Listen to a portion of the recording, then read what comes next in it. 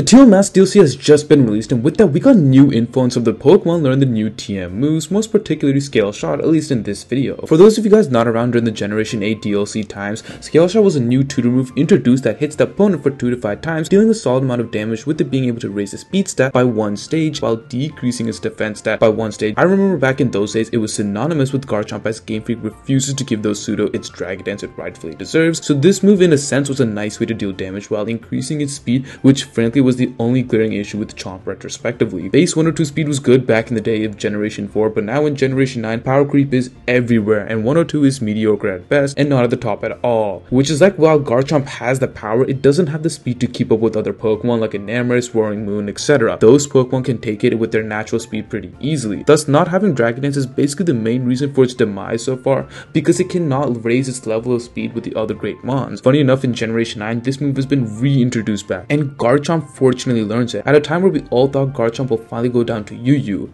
With this, it finally competes with other powerhouses lurking in the tier and makes a name for itself, not just for some throwaway mon after a couple of turns. It can be that offensive threat it so desperately wants to do in Generation 9, and it's going to be a pretty interesting alongside now its Terra capabilities. Garchomp has literally saved, and now we are in for a vengeance arc for this Sinnoh beast. Well, at least we can hope, right? But Garchomp wasn't the only one benefiting from this move. No, I mean, like, this video title would be totally different otherwise. Next, I want to talk about Haxorus, and this one is already synonymous with being an offensive threat down in UU with its Terra capabilities, Dragon Dance, Terra Steel, Mold Breaker, and huge offensive physical attack stat. And while it does have Dragon Dance as its move, the thing with Scale Shot, it provides a whole nother dimension to where it doesn't have to sacrifice a turn of setup in order to be that quick hard hitter. Rather, from the get-go now, it can fire off a move, deal a good amount of damage, and provide itself with its speed boost while keeping its offensive pressure alongside it. Even with that though, having setup moves like Dragon Dance or Swords Dance can only bolster the power of this move, something what Chomp did back in Generation 8. Go for an ST during when you're not vulnerable and then fire off a Scale Shot. Scale Shot also, unlike Outrage, won't require a lot of Haxorus to run the Lumberry, which I mean it can utilize other items like Life Orb or Dragon Fang much better, and in addition won't get confused and locked into the move. Although because it has Dragon Dance,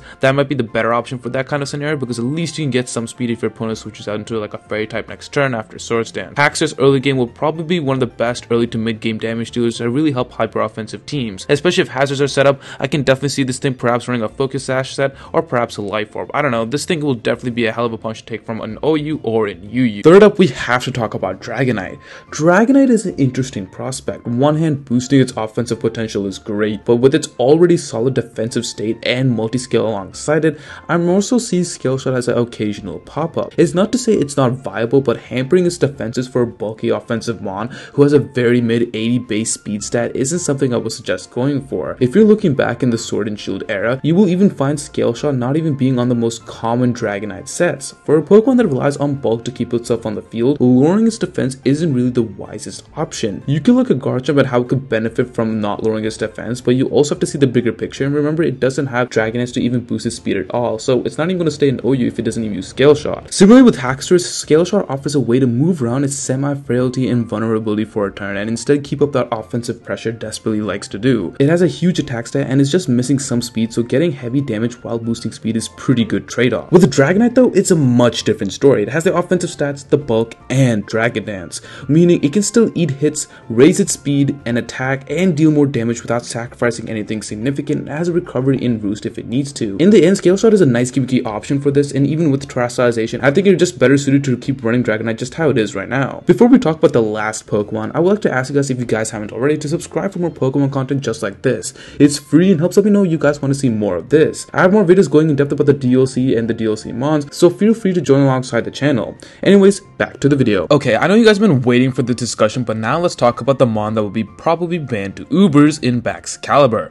Oh my goodness, they probably gave a fringing Ubers mon an offensive move not only to deal heavy damage but to also boost its speed. This will most certainly definitely be on the radar pretty soon. Just like with Haxorus, it has a huge speed stat, and now you combine that with Scale Shot with Dragon Dance or Swords Dance. This means after you set up, preferably in my opinion, Dragon Dance to get that little speed, you can then start to go to town with Scale Shot. It's also good to note that unlike Glaive Rush, this move can take down Focus Sash users and thus put your opponents on edge. Combine that with Terra combinations animations, and it can be a nightmare on offense. Excalibur now can easily kill off opponents with its humongous offensive stat alongside Scale Shot. It can live one hit and then fire off a powerful Scale Shot, for example against Scarfed Hammer, and really turn the tables. And if you guys didn't know, I made a video a while back detailing how Ice Body Chili Reception combos have been pretty good throughout the post-home metagame. Ice Body with now substitute Scale Shot, and then maybe something like Icicle Crash, Icicle Spear instead of Ice Shard for good heavy ice damage is actually a pretty viable strat.